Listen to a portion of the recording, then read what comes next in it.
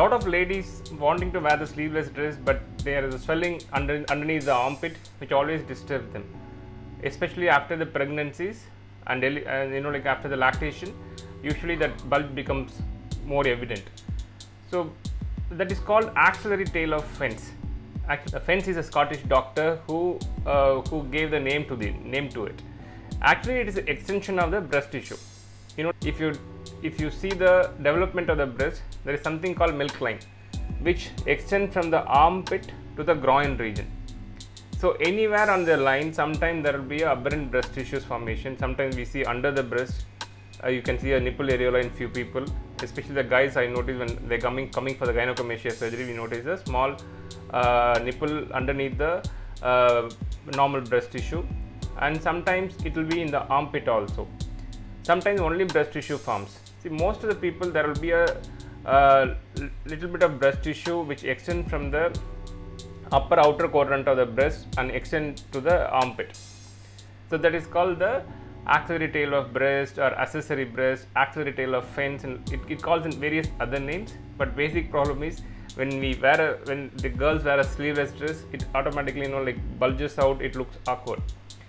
So that's the only reason people come to us for the correction. Other issue is because of the axillary tail of breast, sometimes even the cancer breast can occur in that part of the breast also. So both the reasons we need to operate the axillary tail of breast. So in cosmetic correction, we do liposuction, then followed by the gland excision, which is underneath. See, initially we tried only liposuction in various cases, but end of the day patients are not happy because little bit of glandular element which is not coming out by liposuction, which again gives a kind of a residual bulge. So there is a few more papers, articles published in Plastic and Reconstructive Surgery Journal, and that few articles they cited, if you do a liposuction followed by make a small cut and remove the glandular element, the skin will redrape well. If the bulge, the accessory breast is a mild to moderate variety, this will work. Basically, we do a small nick in the armpit, we do a liposuction, we make a small cut over the swelling, and we remove the glandular element. But normally, how we do the axillary tail of breast, we make a big cut around that swelling and remove the whole swelling and stitch it back. So which sometimes the scar might be unsightly and it won't look good.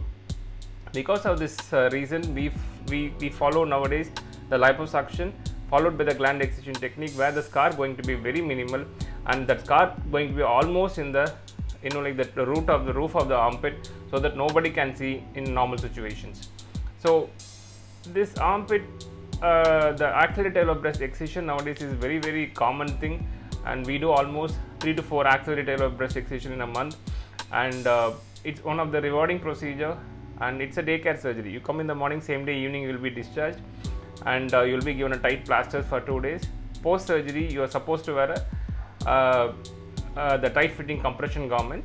That for probably 2 to 3 weeks you need to wear the garment according to your severity of your problem. If you have a severe severe variety of the accessory breast, obviously you need to wear it for more than a month.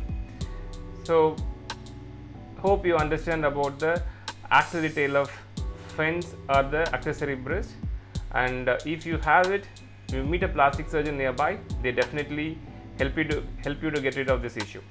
Thank you.